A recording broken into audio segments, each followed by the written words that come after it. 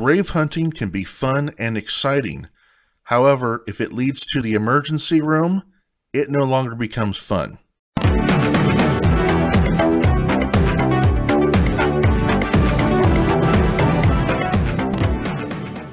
Ah, yes. By the looks of my watch, it's officially grave time. Today, I'm in Georgetown, California, at the Georgetown Pioneer Cemetery, looking for the grave of Major League Baseball player Ferris Fain. And let me tell you, it wasn't easy. Matter of fact, I almost gave up, and I probably should have. Apparently, his grave was located in Section 1, Row 5, Plot 30, according to what someone put on findagrave.com. And I tried looking all over that cemetery. I drove around it 5 times, walked around on foot, and I couldn't find it. And to be honest with you, there's no markers there. There's nothing that indicates what section you're at in the cemetery.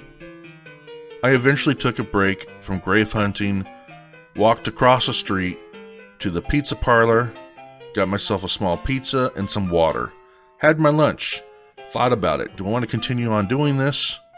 Yes, I do. So I went back to the cemetery, drove around it one more time, and eventually parked my car, got out, and walked even some more. As I got out of my truck, I felt this knot in my left thigh, and when I looked, I noticed I had a spider bite. How do I know it was a spider bite? Because when a spider bites you, it leaves a red ring around the bite. So after that, I was like, okay, well, whatever. I'm going to keep looking for this guy's grave.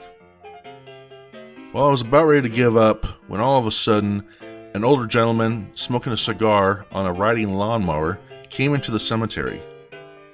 I had asked him if he knew who Ferris Fain was and where he was buried. He said yes and took me to his grave. And that made everything so much better.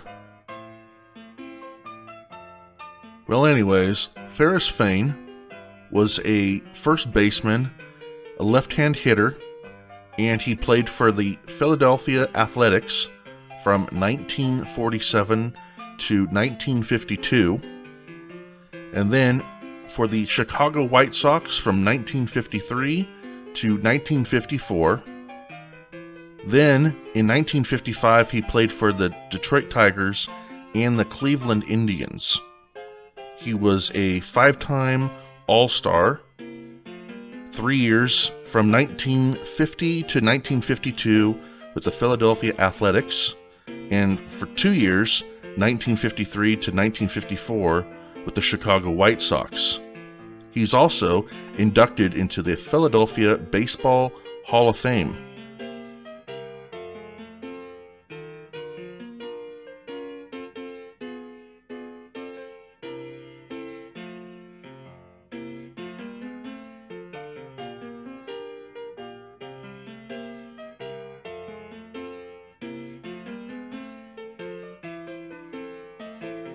Well, folks, 24 hours after my trip to Georgetown, California, to visit the grave of Ferris Fain, I ended up finding myself at the hospital.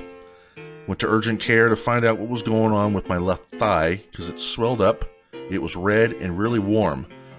I eventually was admitted to the emergency room, where I stayed for a complete 24 hours of supervision to make sure that I get the swelling out of my thigh.